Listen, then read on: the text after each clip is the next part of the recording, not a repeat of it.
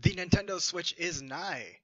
After eons of waiting, weathering the never-ending storm of rumors and speculations, replaying that reveal trailer over and over again for days on end, Nintendo fans can rejoice knowing that we will finally get that mind-blowing, mouth-watering, booty-popping Switch presentation tomorrow. But what can we realistically expect from this reveal? 1. Let's get the obvious out the way. Release date and price.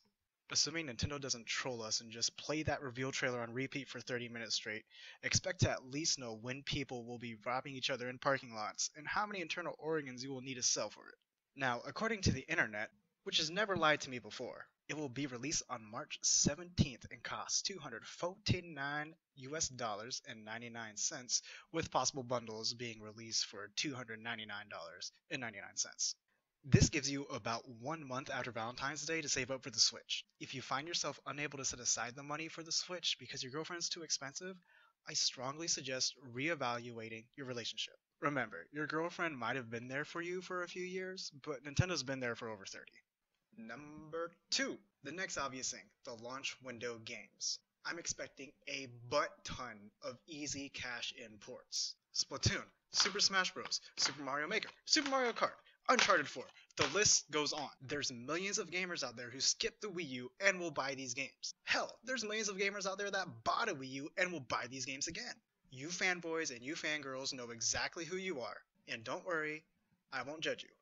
I might just be the biggest fanboy of us all. As for new games, be on the lookout for Breath of the Wild, a new 3D Mario, and either a new IP or an old IP fans have been begging for, as long as it's not F-Zero.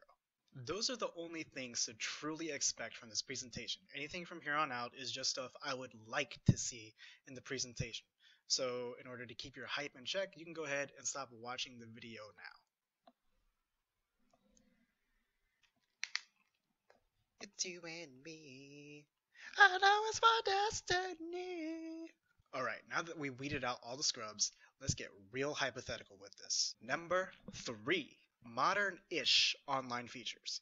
We all know how afraid Nintendo is of the internet, but it is now 2017.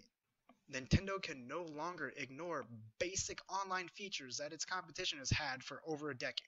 I am hoping to see voice chat, achievements, and a halfway decent virtual console lineup that includes GameCube games. I'm really only expecting one of these 3 things to actually happen. If we get all 3, I will personally pick you up from your house on the Nintendo hype train so we can go kick all the kids and parents out of the way so we can get our Switch at launch. Number 4. Third-party exclusives and partnerships. What does a light switch do? It turns on lights. What does a Nintendo Switch do? I'm not too sure yet, but hopefully it turns on third parties.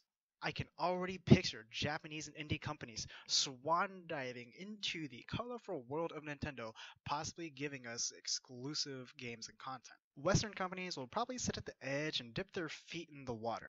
But if Nintendo sets that Switch mood just right, they can probably finesse them into that blue ocean that they love so much. Number 5. VR, motion, and touchscreen controls. Put your tinfoil hats on, boys and girls, because we are about to enter the twilight realm of Switch possibilities. Those Joy-Con controllers that just happen to slide off should remind you of something. Something that was really popular for a couple of years. Something that got your grandpa to play games. Something that, in the wrong hands, broke TVs. The famous, or infamous, Wiimote. Don't be surprised if those Joy-Con controllers have gyro controls for motion-based gaming. I mean, how else are they going to sell us Wii Sports? Again. As for VR, there is a patent that Nintendo filed for a Switch headset similar to the ones that they use for smartphones. It may or may not be used, but Nintendo is keeping their options open to have this be the jack of all trades console. And the touchscreen is just obvious. If it doesn't have a touchscreen, I will chug a bottle of maple syrup. Why? To try and win over my Canadian crush. And because maple syrup's just awesome. So there you have it, folks, a full comprehensive list of what to expect from Nintendo's presentation tomorrow from a certified Nintendo fanboy. You can see it. This is my certificate. Clearly, I know what I'm doing. Let me know what you guys think down in the comments below. And if I get any of this wrong or I'm off by a little bit, just remember, I'm just some guy on the internet.